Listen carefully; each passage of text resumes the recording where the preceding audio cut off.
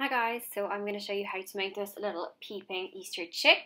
First you're going to need your paint palette, pencil, rubber, black pen, a ruler and some card. So I measured out 15 centimeters from the bottom to the middle and I made a mark just on the side of the page. Then I measured out from that mark 7.5 centimeters and I made another little mark to make that out.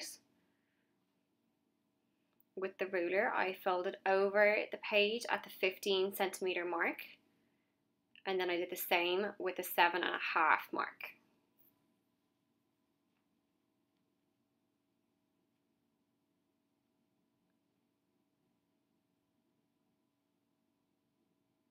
So we need to make a little crease in between the 7.5 and the 15. So I'm going to fold it over and make sure that the 7.5 crease and the 15 crease meet, and fold it again.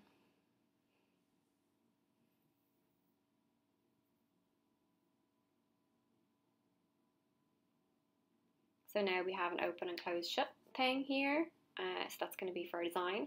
I've just drawn out my egg and I've drawn out the crack of the egg.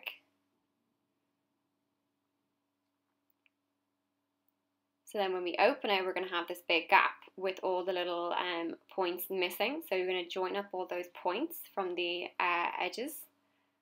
And then just be really mindful of this line here, because in between those lines we're not going to be able to see when the egg is closed what's in there. So you want to make sure that nothing goes in there, that nothing can be seen. I've just drawn out my chick and I was really careful of my wings. They didn't go below the 15 line, and at the top of his head that it didn't go above the 7.5.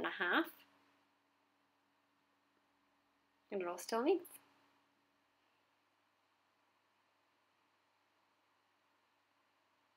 So I'm using just a small glass just to do some decorations on my egg. And then I'm going to start painting. You can do painting, colouring with pencils or crayons or whatever you want. I just wanted to use painting just because it was more fun for me, but you can use whatever you want.